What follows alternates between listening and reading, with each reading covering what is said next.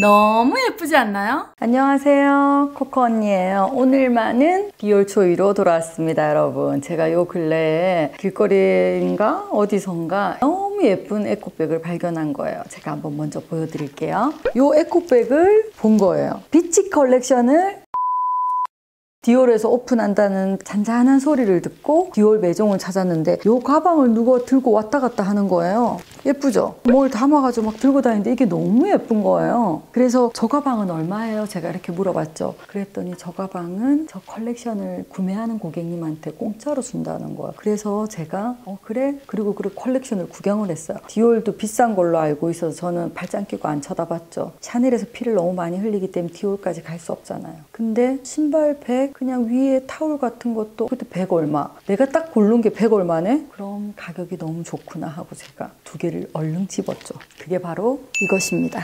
이 타올 괜찮지 않아요? 디올이라고 앞뒤로 적혀 있더라고요. 그래 좋다. 요거는 잘 입어지겠지 싶어서 제가 아무 때나 비 오는 날 그리고 좀 추운 날 수영장에 가면 조금 추워지잖아요. 밤 되면. 그럴 때 담요처럼 아니면 베드가운처럼 아니면 비치타올로도 쓰겠다 싶어서 요거 두 개 고르고 달랬더니 당연히 안 주죠. 그래 좋다. 그럼 내가 또 디올이 요즘 유행이니까 하나 더 골라보자 싶어서 아는 동생을 불러냈죠. 그럼 신발 하나 우리가 하나씩 사자. 그래서 신발 두 컬레를 또 구매했습니다. 저는 요거, 동생은 요거. 요렇게 샀더니 1000만 원 안 됐지만 가방을 주더라고요. 또 거기서 옆에서 VIP들이 보트를 탄다는 거예요. 키가 팔랑팔랑 그러는데 저 보트는 뭐? 조심스럽게 물어봤죠. 보트 타려면 어떻게 해야 돼? 나도 보트 타고 싶다. 이렇게 말 못하잖아. 그래서 이사님을 불렀죠. 보트는 뭐예요? 이렇게 거만하게 또 물어봤죠. 그랬더니 VVIP들만 불러서 신세계에서 한두 명, 갤러리아 백화점에서 한두 명, 플래그에서 한두 명, 뭐 10명 남짓 되는 고객들한테 선상 파티를 한대요. 지금 코로나에 아무데도 못하니까 선상 파티를 한다고 하고 당연히 코코 언니도 저기 없지만 또 끼고 싶잖아. 없는 놈이 꼭 있는 놈들 노는 데서 가서 놀고 싶다? 그랬더니 갑자기 전화가 왔어. 고객님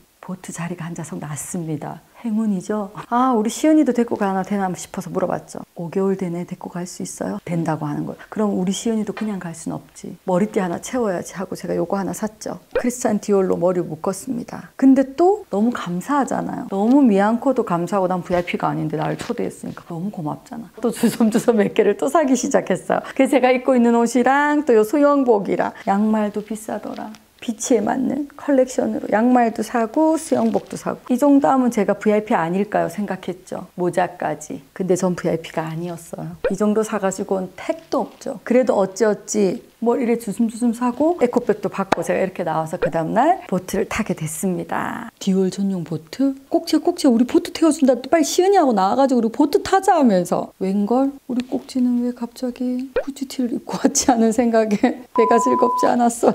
내가 구찌티는 입고 왔지만 내일 가서 디올 하나 팔아줄 거다 하더니 꼭지는 디올. 근데 여러분 제가 샤넬에서 푸대접 받고 디올로 갈아타나 갔더니 만만치 않더라. 디올도 모든 옷이 다 품절, 뭐 사이즈도 없고 아무것도 없고 그날 보트 타는 날 운 좋아서 이렇게 몇 개 산 거지. 그리고 가격은 샤넬이랑 막 먹더라. 오블리크 샀더니 이런 패턴이 유행이고 이 패턴 샀더니 호피 무늬가 유행이고 늪에 계속 빠진다. 그래서 내가 마지막으로 저걸로 디올 가는 빠이 하고 싶다. 여기서도 빠졌다가는 못 나올 것 같다. 요것도 또 3개 들어왔대. 요것도 마음에 들더라고요. 이 가방도 이름이 있던데 난 모르겠다. 내가 봤을 땐 그냥 화장품 박스라고 했다. 언니가 이거 데리고 왔지? 3개밖에 없다는데 또 거짓말 믿어도 될까? 어머 너무 예쁘죠?